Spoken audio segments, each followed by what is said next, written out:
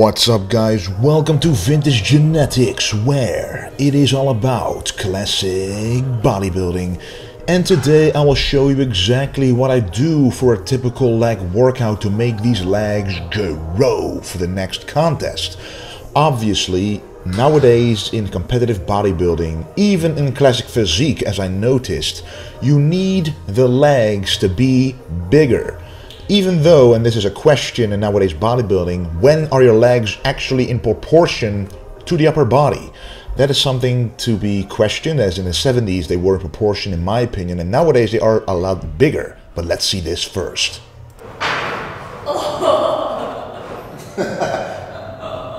Oeh, volgens mij staat er zelf op kanten. Ja?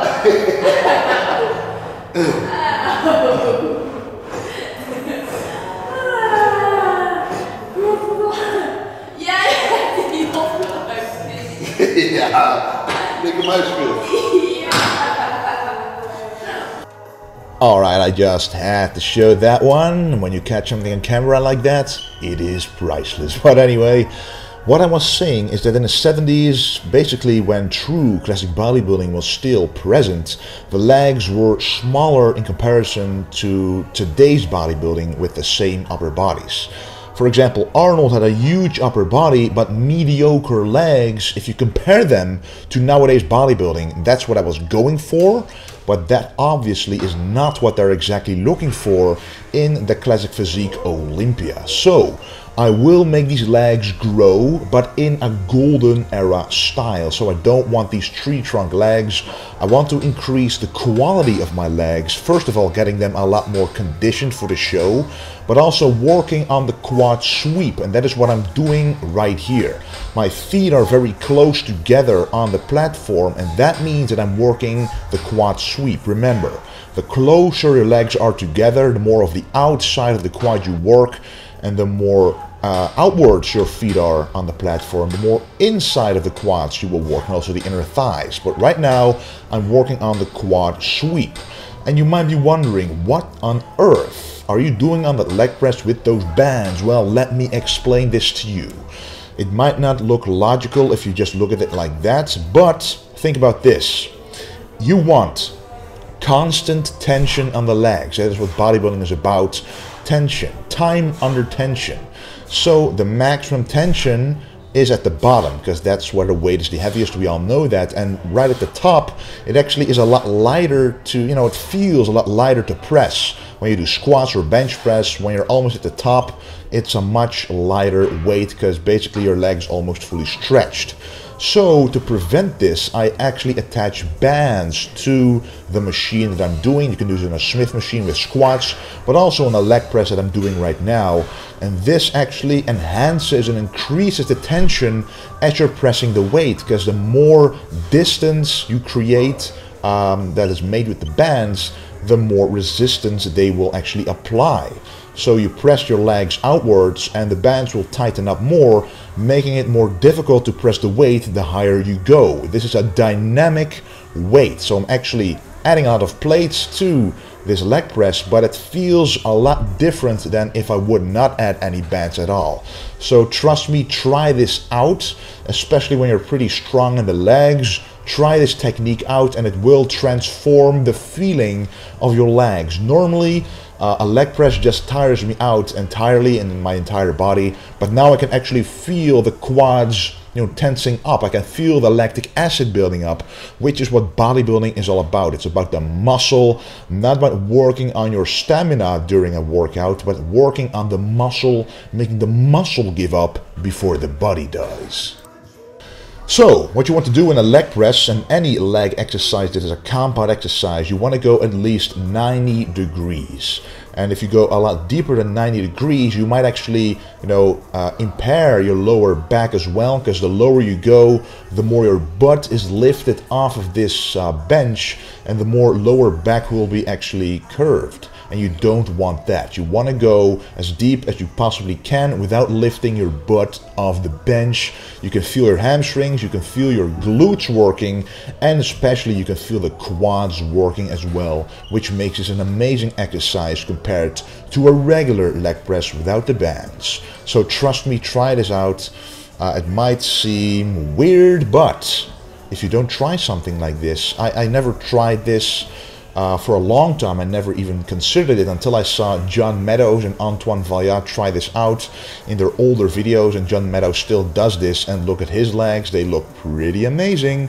So this enhances time and attention, and if you have knee problems, knee pains, the tension here that is created will actually prevent you from feeling any knee pain. So if you can't do the leg press or a squat, for example, because of your knees, try working with bands and you will feel a difference.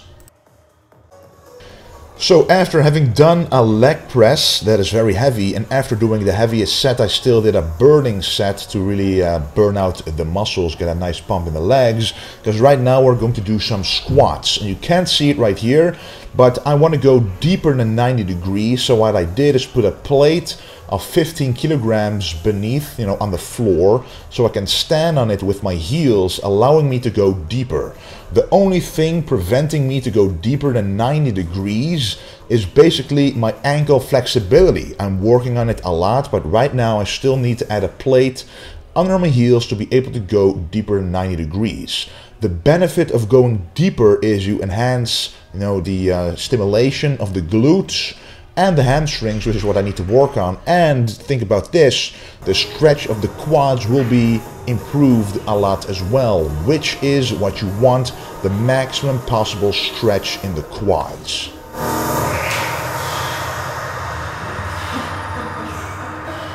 And honestly, I didn't notice that during the workout. I only noticed it when I watched the video back, so that is pretty funny. But anyway, you can see me going down lower than 90 degrees. I'm wearing the Vintage Genetics workout shoes, the high top shoes, kind of comparable to rider wear. They feel exactly the same, very flat soles, very loose soles, they're not very you can't bend them, that's what I'm trying to say, and that allows you to do a lot of movements with ease, especially working the calves.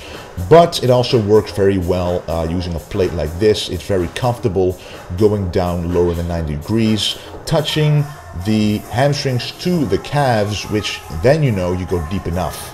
So it stretches out the full quads, it enhances the stimulation of the hamstrings and the glutes, which is what you want, especially me, because the hamstrings is my biggest weak point.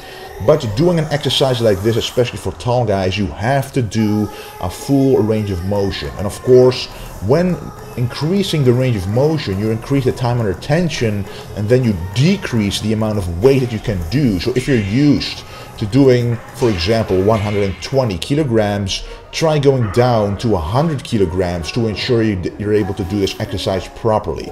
And when you go down, you want to do it nice and controlled, nice and slow. You don't want to lose your balance, because standing on a plate like this, it does, diminish the balance just a little bit. So you want to look out for that.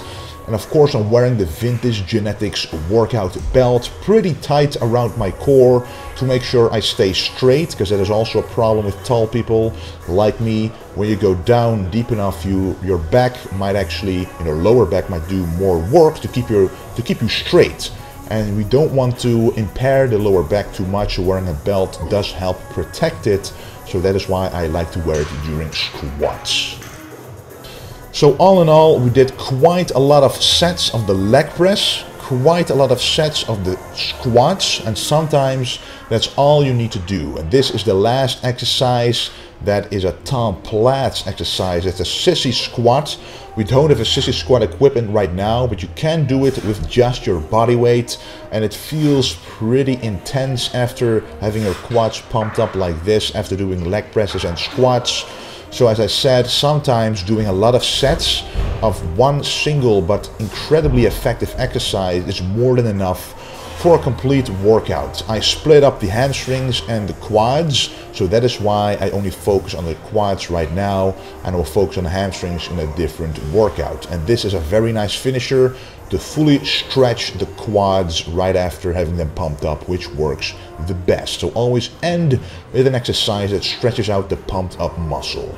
And then we're going to do some stretches, and we're starting out with the hip flexors. So I'm going to show you the stretching routine that I like to do after legs. So if you sit down a lot, you want to stretch out your hip flexors, because the more you sit, the shorter the hip flexors will be, and you will actually get an anterior pelvic tilt, which is basically means a Donald Duck butt, your butt sticking out and your abdominals sticking forward as well. And that is not what you want. You want a straight positioning of your pelvis, so that's why you have to stretch out the muscles if you know that you're sitting down a lot.